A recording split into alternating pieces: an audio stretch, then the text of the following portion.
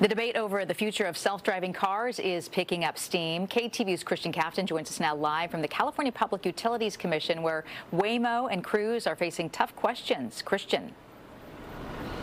Yeah, tough questions. Now, later on this week, the CPUC will be taking up the issue of possibly expanding the number of autonomous vehicles we see out there. But today, the issue was safety, and in particular, how those autonomous vehicles interact with emergency responders.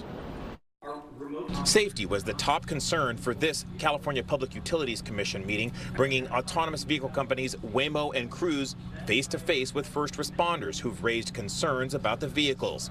San Francisco Fire Chief Janine Nicholson saying there have been more than 50 cases of the self-driving vehicles interfering with or impeding emergency responders so far this year. I understand and appreciate the safety that autonomous vehicles can bring to the table in terms of no drunk drivers, no speeding, all of that kind of stuff. However, they're still not ready for prime time because of how they have impacted our operations. Waymo and Cruise both cite safety stats saying their vehicles are safe. Cruise AVs have now driven over 3 million miles safely, the vast majority of which go unnoticed. The companies say the number of stopped autonomous cars is trending downward and that every instance is an opportunity to learn how to do better. Where there's an issue and the interaction does not go as well as it could, we work quickly with feedback from first responders to implement improvements.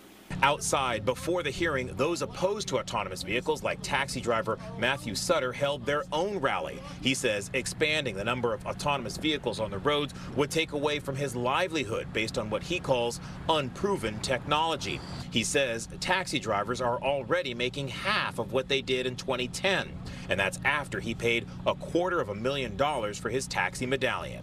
I've been driving 31 years here in San Francisco, and I feel cheated. On the sign-in list during the public comment period. The PUC is set to meet again on Thursday to take up the issue about expanding autonomous taxi service. We're live in San Francisco. Christian Kaftan, KTVU, Fox 2 News. Christian, thank you.